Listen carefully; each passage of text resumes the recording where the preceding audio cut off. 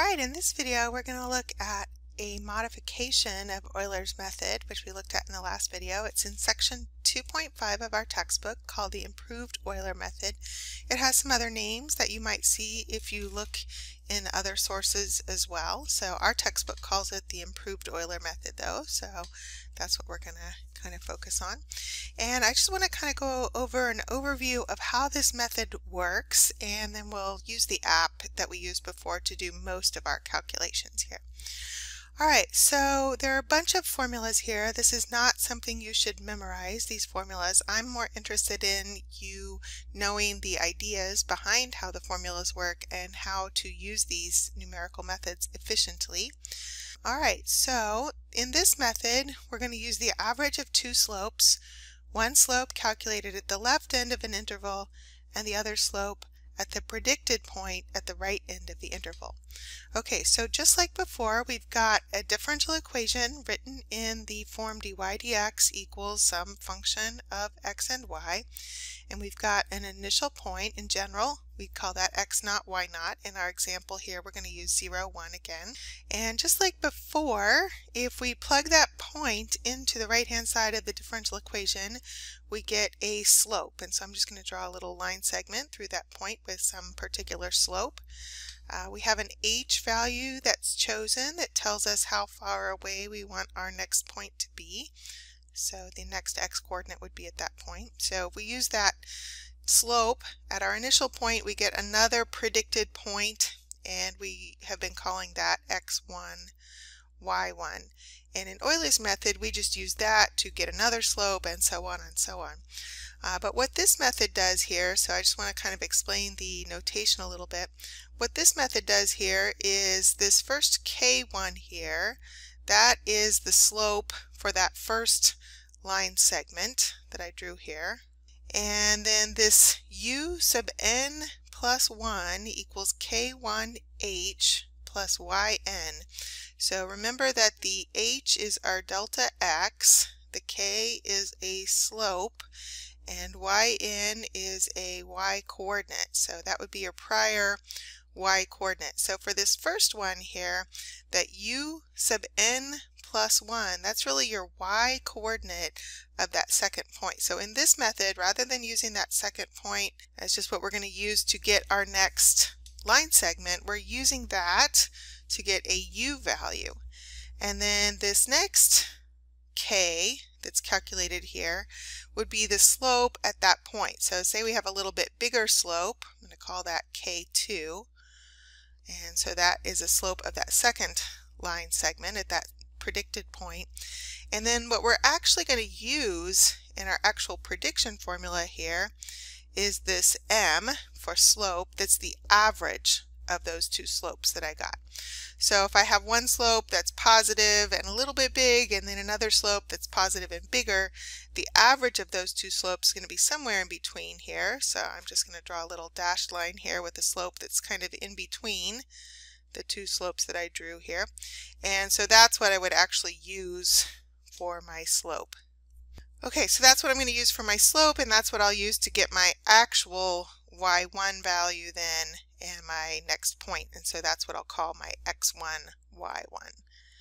Alright, we're going to go through just one kind of cycle of these calculations by hand here, and then we'll use the app to get the rest here.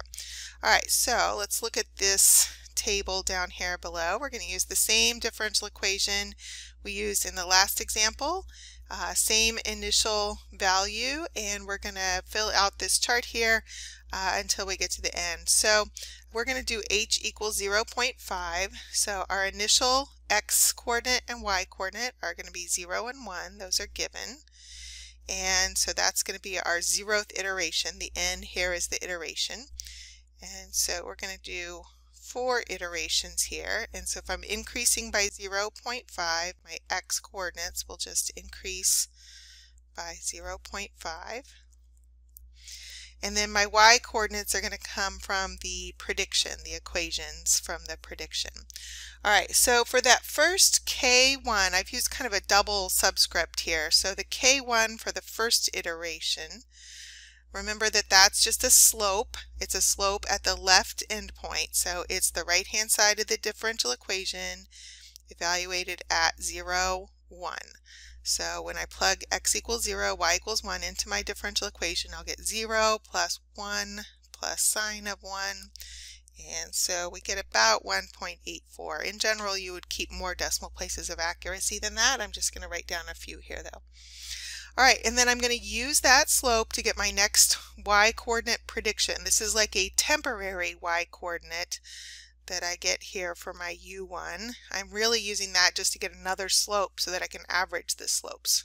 So just using basically equation of line, y equals m. Our m was our previous slope, times x minus x naught, our delta x, plus our prior y-coordinate.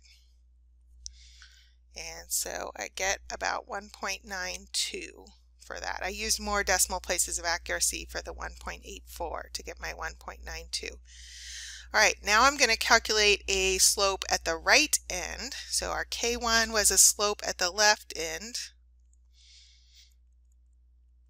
And the K2 is a slope at the right end of the interval. So I'm going to be plugging in my point with x equals 0.5 and y equals my new temporary y-coordinate that I got from my prior step here. I'm going to use that for the y-coordinate in my slope equation, my right-hand side of the differential equation. And then the actual slope that I'm going to use is the average of those two slopes. So the m that I will use for my first prediction here is going to be the average of those two slopes. So 1.84 plus 1.90 divided by 2, and so I get about 1.87. Okay, and so now I'm going to use that to get my actual next y-coordinate. So I'm just going to be using basically the y1 equals m, the m that I got from my previous average of those two slopes, times my delta x, that's the h, plus the prior y-coordinate. Okay, so the first point that I actually got out of my improved Euler method is at x equals 0.5, y equals 1.94. And when we used Euler's method, we got a predicted point of 1.92 for that first y-coordinate. So it's a little bit different here, not dramatically different, but a little bit different. And because I'm going to continue using those numbers on and on, then my results at the end will be a little bit different. All right, I'm going to use the same app we used before to go ahead and fill in this chart, and it will just output, just like before, the x and y coordinates. So I'm not going to get all these other calculations from that app. If you really want all those other calculations, probably the best way to do that is to set up a spreadsheet and use formulas in the spreadsheet and force it to do those calculations for you. Again, I'm really not interested in you doing the heavy lifting on the number crunching. I'm more interested in that you understand the concepts, the idea of using tangent lines, and for this one using an average of two slopes to get a better prediction, and then being able to interpret your results. So I'm going to go ahead and pull up the app, and we will look at what we need to type into that to get what we want and fill in this chart. Okay, so this is the same app that I used in the last video, and so one of the things I like about this one is that it does all of the different methods that we're going to use here, and it also outputs both a graph and data points. So I'm going to choose here from the drop-down menu the improved Euler method. That's what we're looking at now. I've got the same values that I had in the last video, our initial point at 0, 1, the end of our interval for the input variable at 2, and using a step size of 0.5, I've typed in the right-hand side of the differential equation in the first gold box there, using t for the independent variable instead of x. And I've chosen for output format both graph and data points so that I can look at both. So I'm going to go ahead and click submit.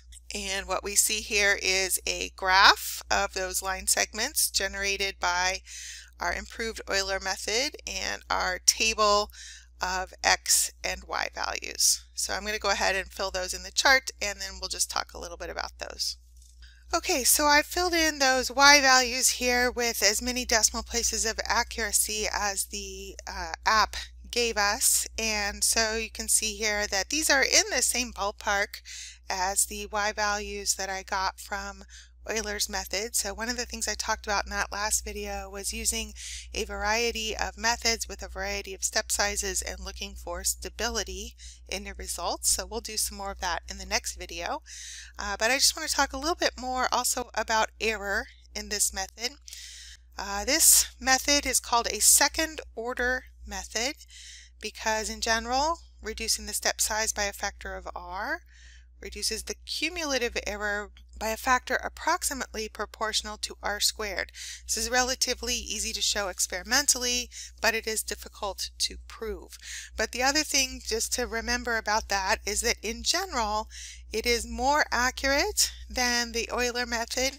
Again, we talked in that last video about some issues about when difficulties arise, when you might have asymptotes or things like that, that the numerical methods cannot pick up on, or if the curves are very steep, sometimes it can miss the changes in slope that might be happening in the curve. So anyway, just keep in mind that these are all approximation methods, and they all have sources of error, but in general this is a more accurate method than the Euler method.